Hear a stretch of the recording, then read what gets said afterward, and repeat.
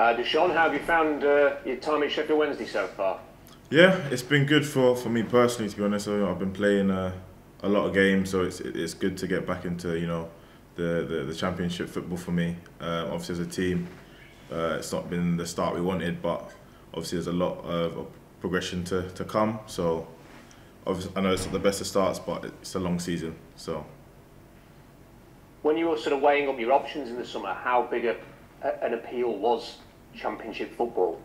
yeah, definitely something I wanted to get back to. Obviously, last season with my injury, the other options for me were just to get going again in League One, which I did. Learned a lot, but I knew Championship level was a level I need to get back to and progress really. So when my agent mentioned Sheffield Wednesday, like, I jumped at it quite immediately, to be honest, and just happy to be here. Do you see it as quite an important year for your career in terms of maybe taking the next step now?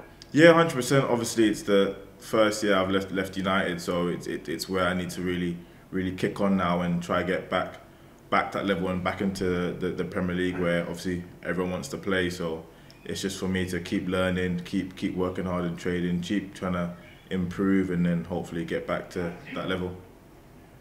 What have you taken from your experiences, not just with United, but when you've been at other clubs? How has that maybe shaped you as a player, as a person? Yeah, definitely just matured and grown as a person, and obviously my game's obviously improved. Me playing with more experienced centre halves and just players in general, to be honest, just learning from them day in, day out.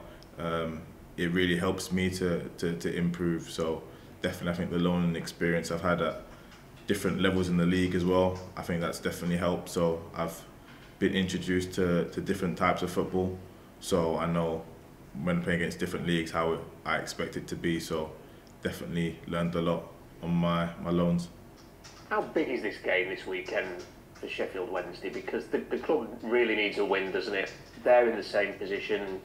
I guess to an extent it's kind of similar, isn't it, to the game in midweek against Middlesbrough? Yeah, I think a win on Saturday definitely really important. I think it's something that we need just as a team, but I know the fans definitely demand it as well. But us as players, we're working hard. We're trying to get there. So definitely a win on Saturday should hopefully kickstart us into a nice little run. How do you think you get a 90-minute performance? Because the other night was a good example of a first half where you're well on top, applauded off, but warmly by the fans. Yeah. Second half was very different, and there's a very different, obviously, reaction at the end of the game. Yeah, I think first half was probably the best we've probably played this season. Like attacking wise, we were at it, and then second half, I think Middlesbrough might have changed something. We just struggled to adapt to it really, but we stuck in there, got a point, which I think a point on the board is better than nothing. So yeah, I think in future games we just need to make sure to be at it for the full 90 minutes. Football's 90 minutes, not just one half. So we got to be better. One of the old cliches in football, Deshaun, is if you get one win, it can kind of snowball a bit from there, in a positive sense. Yeah.